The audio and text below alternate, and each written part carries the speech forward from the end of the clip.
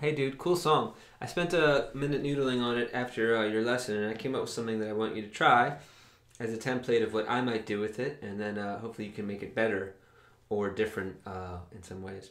So we did that G major 7. There it goes, it's far away.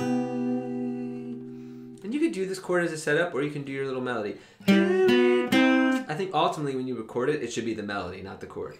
There it goes, it's far away. So the chords are C major 7, E minor 7, and then B minor 7. And then I did an F major 7 here, which is 8, 10, 9, 8. 8, 10, 9, 10.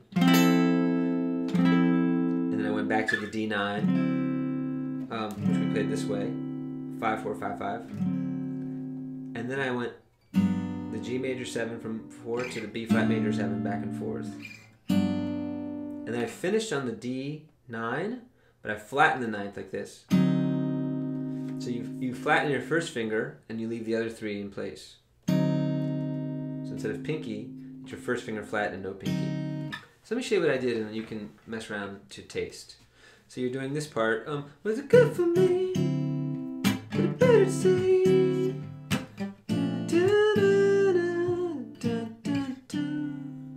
There it goes, it's far away.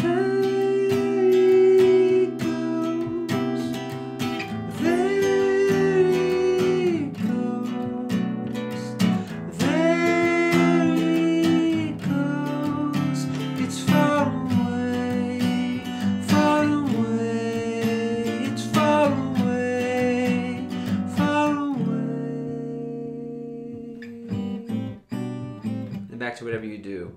So again, there it goes, there it goes, there it goes, it's far away, far away, it's far away, far away. I don't know what the note should be there. Far away. Or far away.